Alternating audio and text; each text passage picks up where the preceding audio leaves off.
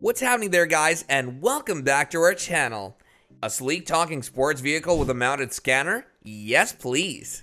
Knight Rider was a live-action comic book that was one of the most exemplary programs ever. It's time to put Super Pursuit mode to the test. On Friday evenings, we drive ourselves to the theater and sit on the sofa to watch Michael and K.I.T.T fight some terrible people.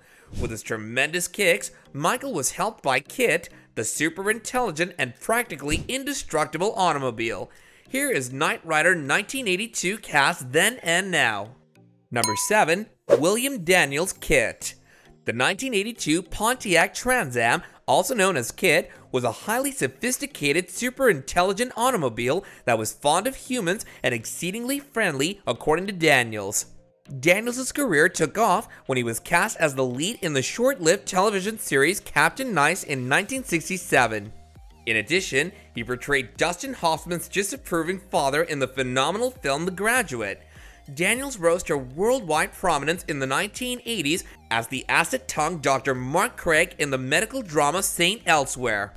He was nominated for 5 Emmys for the role, winning 2. At the same time, he was also voicing his renowned K.I.T.T for NBC. And if a program such as The Simpsons or even the Lego video game nudged him, he would provide his voice to K.I.T.T. Daniels has remained tremendously relevant in nearly every decade, with the 1990s providing him with another legendary TV role as Mr. Feeney on Boy Meets World as a role model teacher. He is now 93 years old and last appeared as Mr. Feeney in the spin-off series Girl Meets World in 2017. He has certainly taught us all a great deal. Number 6. Richard Basehart Wilton Knight. The foundation for law and government was founded by Wilton Knight. Knight's role not only rescued Michael's life and assisted him in reinventing himself as a crime-fighting hero, but he also gave the opening narration. This was his final playing role after a successful career in 1947. He is well known for his role as Ishmael in the 1956 film adaptation of Moby Dick. His most extensive TV role was Admiral Nelson in the sci-fi series Voyage to the Bottom of the Water, indicating that he was a major enthusiast of the sea. Basehart died in September 1984 at the age of 70. Number 5. Peter Perros Reginald Cornelius III, aka RC3. For Season 4, Reginald Cornelius III, or just RC3, joined the dynamic. After the incident with Juggernaut, Bonnie enlisted RC to assist rebuild K.I.T.T, and now he works as a backup for Michael Knight. Peter Perros started the entertainment industry to be the Black Arnold Schwarzenegger, and while he's no Terminator, he's had a long and successful career.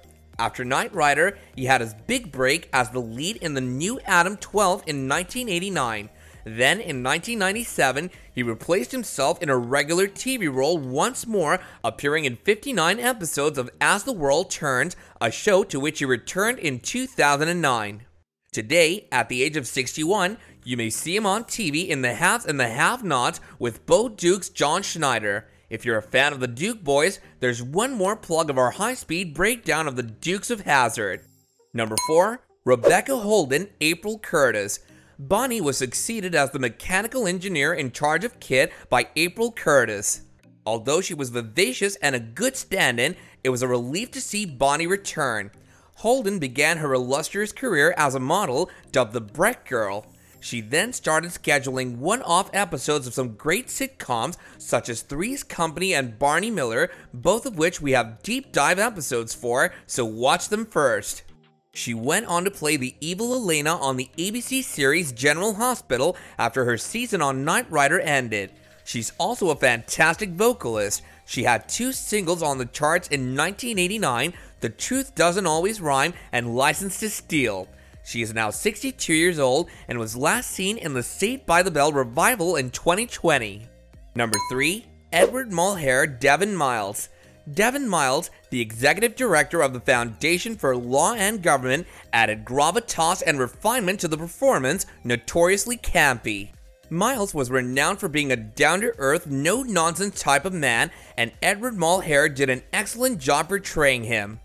Edward began his acting career before Knight Rider, with 9 episodes of 1956's The Adventures of Robin Hood launching his career.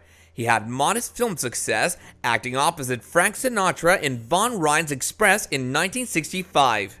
Mulher's most significant break came in the eerie sitcom Ghost and Mrs. Muir when he played the ghost captain with zeal.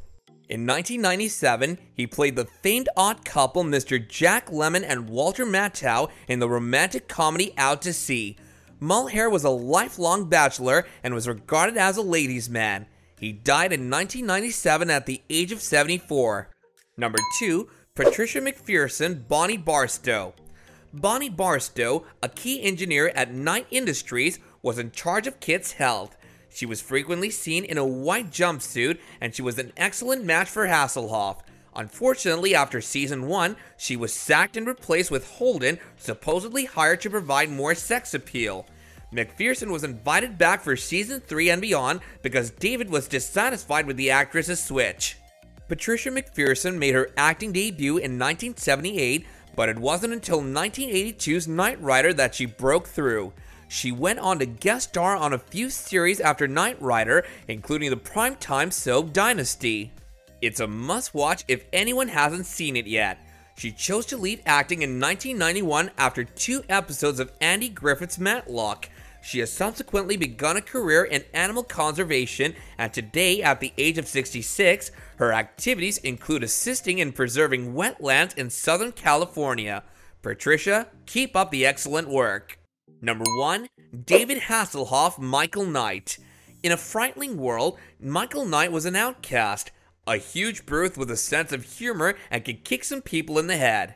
He was a kit operator who worked with the Foundation for Law and Government to fight crime. For this 1980s television series, David Hasselhoff became a cult hero. His acting career began in 1975 when he took over the role of Dr. Snapper Foster on The Young and the Restless for 7 years. NBC then approached him for Knight Rider, which led to Hasselhoff's next pop cultural phenomenon, Baywatch. David played LA County lifeguard Mitch Buchanan, the main male role. Despite the considerable popularity of Baywatch, Hasselhoff always regarded Knight Rider as a once-in-a-lifetime part and more than a television program, saying, quote, "It's a phenomenon. It's even more significant than Baywatch. It was an example of how one guy can genuinely make a difference. This is coming from a man who single-handedly saved Baywatch from cancellation after season 1 and transformed it into an 11-year worldwide phenomenon with almost 1 billion people watching the finale in 140 countries. Hasselhoff returned to the role of Knight Rider in the 1991 television sequel film Knight Rider 2000. The film functioned as a pilot for a planned new series. However, the project was shelved despite good ratings. Don't bother Hoff. He's well aware of his status as a cultural icon, as seen by his cameos in Piranha 3DD and Dodgeball. His music career followed his TV success, and he exploded in the 1980s, particularly in Germany, where he's revered as a god. His musical career, on the other hand, doesn't wander too far from parody, as seen by his hilarious song Jump in My Car, another Knight Rider joke. In 2008, Hasselhoff established HoffSpace, a social networking site whose layouts highlight the actor in some fashion. However, Hoff was in deep trouble at the time because a video leaked of him eating a cheeseburger shirtless on the ground while his daughter cried at him to stop abusing booze. For the rest of us, it's a wake-up call.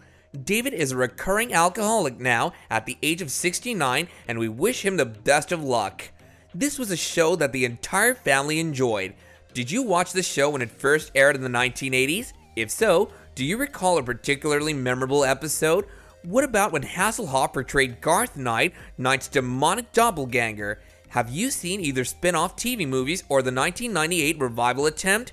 Do let us know all about it in the comments section below, and we'll catch you guys later in another great video. Bye now!